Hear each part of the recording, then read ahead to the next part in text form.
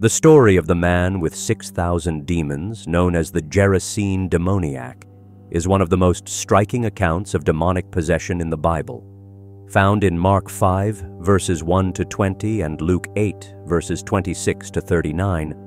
This narrative reveals the immense power of Jesus over the spiritual realm and offers a sobering reminder that demons are real and active. When Jesus and his disciples arrived in the region, they encountered a man who lived among the tombs. He was uncontrollable, breaking chains and harming himself. The Bible reveals that he was possessed by a legion of demons. A Roman legion typically consisted of about 6,000 soldiers, implying that this man was inhabited by a multitude of evil spirits. These demons drove him to isolation, self-destruction, and torment, highlighting the devastating impact of demonic influence. The concept of 6,000 demons inhabiting one person may seem overwhelming, but it demonstrates the spiritual capacity of human beings. The Bible does not describe human beings as limited in the number of demon spirits they can house. Today, many Christians live in what could be described as a la land, denying or downplaying the reality of spiritual warfare. While our modern world often dismisses demonic activity as superstition, the Bible is clear that demons are real and active. And I remember hearing about a lady who was demon-possessed. And her account really caught my attention because she stated that she was demon-oppressed and didn't even know it. The manifestation of the demons only started in her life the day she began going to church. The very night she first attended church, she began to hear footsteps in her house and experienced very uncontrollable sleep paralysis. The strange thing is that these manifestations had never happened before she started going to church. It was almost as if she had been coexisting with these evil spirits, and the fact that she started attending church bothered them. These strange events, like hearing footsteps, would only happen on the days she went to church. She would feel an evil presence, as if she were not alone. Eventually, as soon as she was born again, these supernatural events stopped.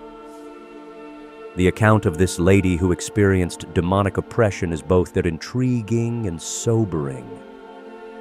Her testimony highlights a reality that is often overlooked. Many people live under the influence of demonic spirits without even realizing it. What struck me about her story was how the manifestations of these demons began only after she started attending church, as though her newfound pursuit of God disturbed the spirits that had long coexisted with her unnoticed. She recounted that before her first visit to church, she lived what seemed to be a normal life. She wasn't aware of any spiritual disturbances or unusual activity in her home or life. However, the night following her initial church attendance, everything changed. That evening, she experienced an uncontrollable episode of sleep paralysis, during which she felt completely immobilized and overwhelmed by a malevolent presence. She also began to hear disembodied footsteps in her house, often late at night, which terrified her. These events were not random. They only occurred on the days she attended church.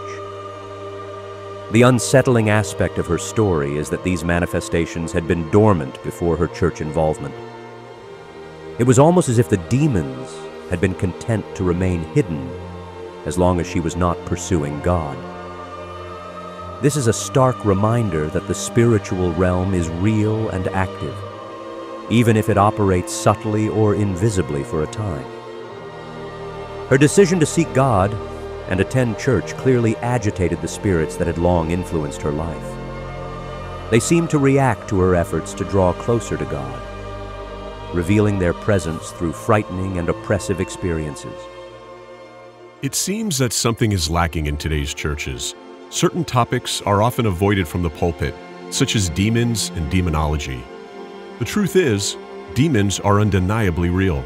They have existed for ages, and their reality persists. We must recognize that these demons want us to believe they are non-existent or mere myths, as it allows them to continue their malevolent work against Christians.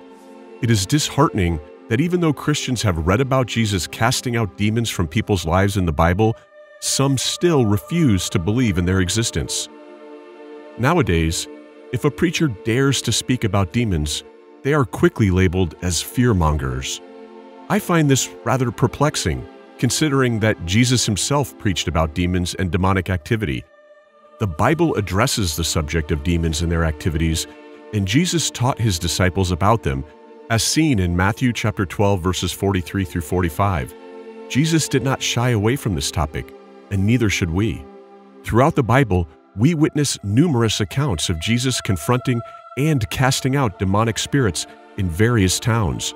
Jesus did not ignore or deny the existence of demons, and neither should we.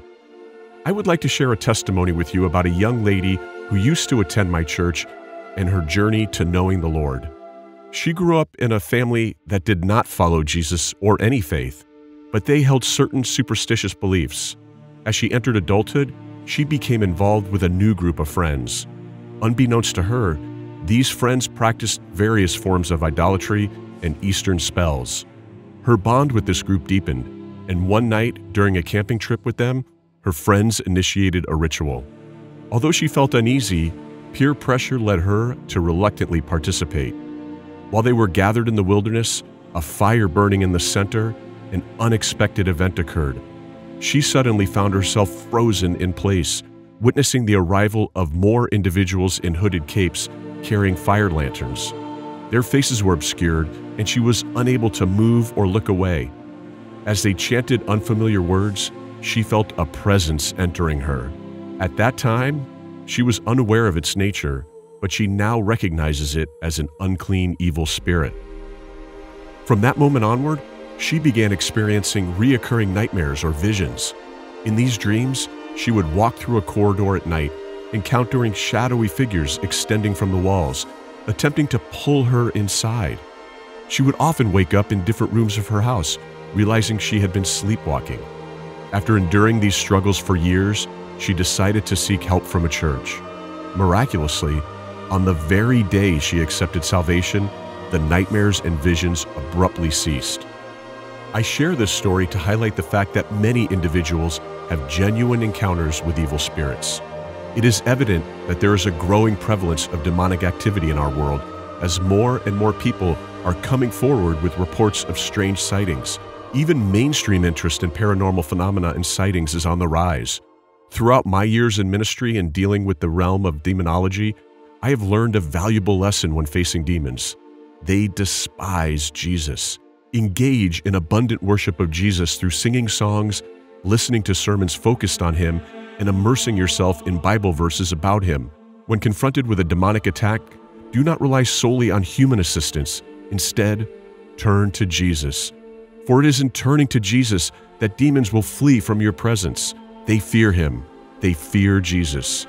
Turn to Jesus. I have known of unbelievers who have struggled under demonic oppression, and they have gone to church seeking help, and those churches have turned them away. Out of fear, rather than helping the person, they have turned them away. In this world, we are witnessing numerous strange occurrences, indicative of an ongoing battle between good and evil. As we navigate this world, we should remain vigilant and discerning. The reality of evil spirits should not be dismissed or taken lightly. Instead, we should equip ourselves with spiritual discernment, relying on the power of prayer and the authority granted to us by God. Through our faith and dependence on Him, we can actively participate in the spiritual battle, standing firm against the schemes of the enemy. Let us remember that our prayers, even when silently uttered, possess the ability to create an environment hostile to the enemy's work, ultimately contributing to the victory of light over darkness. If you truly believe that Jesus is your Lord and Savior, if you genuinely trust in the accuracy of the gospel records, how can you deny the reality of demons? There is an unmistakable devil and a formidable army of demons. You cannot effectively combat an enemy whose existence you refuse to acknowledge. The truth is, the devil and his demons do not overlook your existence. They know precisely who you are. Once, a preacher made a profound statement. Quote, "I believe that when you come to know the Lord, you also come to know the devil. If someone claims they have never encountered the devil or had any experience with him, I honestly question the depth of their relationship with the Lord. As I have mentioned before, the devil is not confined to hell. He resides in one of the heavens. Our struggle is not against the forces of evil in hellish places, but in the heavenly realms. That's where they exist." End quote. What a profound statement, indeed. It contradicts the popular belief perpetuated by the media, which portrays Satan and his army as residing in hell presently. However, according to the Bible, that depiction is incorrect. The Bible informs us that the devil and his army roam this earth, actively seeking whom they may devour. The truth is that demons are aware of your existence. Do not let anyone tell you that demons have no knowledge of you and that only God knows you. Rest assured that these demons, at first sight, recognize you and know exactly who you are. Ephesians chapter 6, verse 12. "For we wrestle not against flesh and blood, but against principalities, against powers, against the rulers of the darkness of this world, against spiritual wickedness in high places." Various events occur around us. As children of God, we must understand that our battle is not against human beings. We should refrain from fighting people. Instead, we should focus on resisting the devil and his demons, for they are the ones we should combat and defeat. It is evident that the devil utilizes individuals to fulfill his purposes, as numerous examples in the Bible demonstrate. Now, let's delve deeper into the topic of why demons target humans. The answer is indeed simple. It is because we are created in God's image.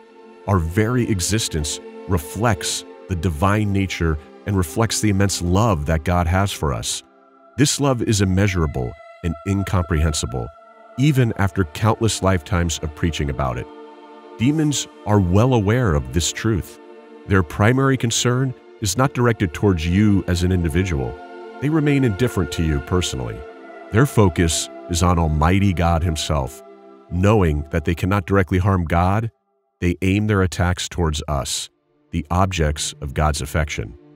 It is essential to understand that God's love for you surpasses His love for the world, regardless of its breathtaking beauty and magnificence. Even the resplendent stars adorning the night sky with all their celestial grandeur do not occupy a higher place in God's heart than you do. Humanity, in all its imperfections, represents the pinnacle of God's love. Yes, you, every individual, is the apex of God's love, the embodiment of His majestic affection.